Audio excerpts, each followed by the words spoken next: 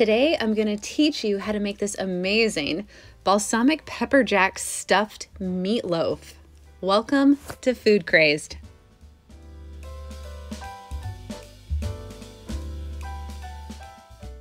Start by preheating the oven to 350 degrees.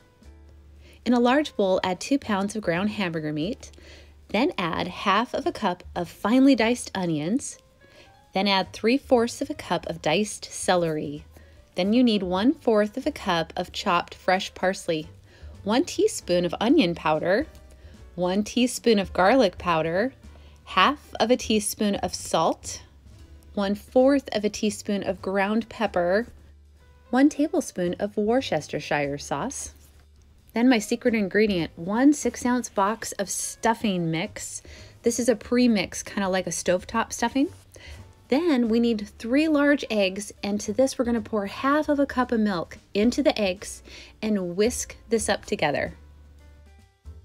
Just whisk this up until it's nice and combined, and then we're going to go ahead and pour it right over the top.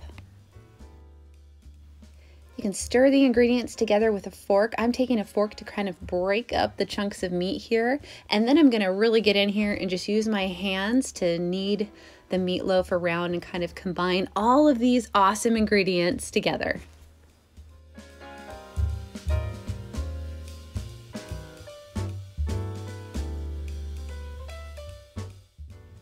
On a large work surface, lay down some parchment paper. Now we're going to take our meat mixture and we're going to pour it onto the work surface, onto the parchment paper, and we're going to flatten it out with our hands. We're going to be forming a very large rectangle.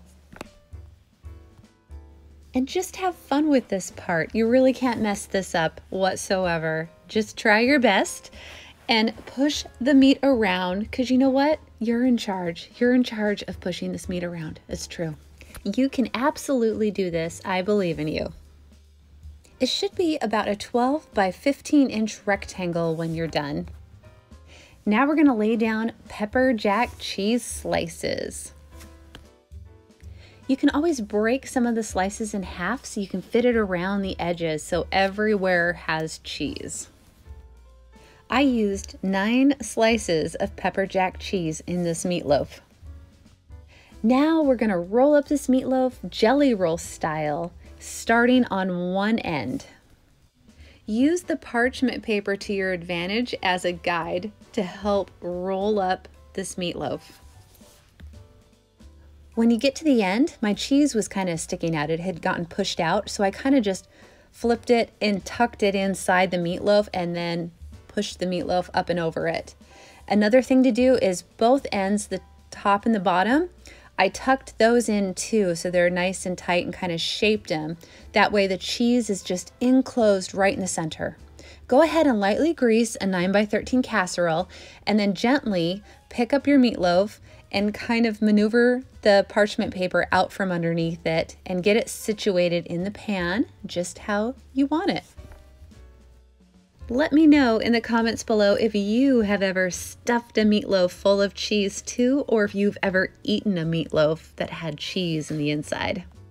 Let's talk about balsamic vinegar. I have a Mission Fig balsamic vinegar that I'm going to use today, but you could totally just use regular balsamic vinegar, which I've done plenty of times, and you're going to need about 2 to 3 tablespoons, and you're going to heavily coat the top and the sides of your meatloaf with balsamic vinegar. Just to let you know, down in the description I have a list of all the ingredients that I used today in making this awesome balsamic pepper jack stuffed meatloaf, or there's also a link to the printable recipe down there. All we have left to do at this point is to bake it in the oven. So let's do that. Let's bake this for 60 to 75 minutes or until the internal temperature has reached 160 degrees and the meatloaf is cooked through. This meatloaf is filled with spectacular flavor, and you can see all this ooey gooey pepper jack cheese oozing out from the inside. It's absolutely delicious. Our family loves it. Everyone at my house loves different condiments, and feel free to serve this with any of your favorite condiments, from like barbecue sauce, ketchup, steak sauce, or even make some brown gravy to go over the top of this wonderful meatloaf. Don't forget to subscribe to the channel so you don't miss another amazing, yummy recipe.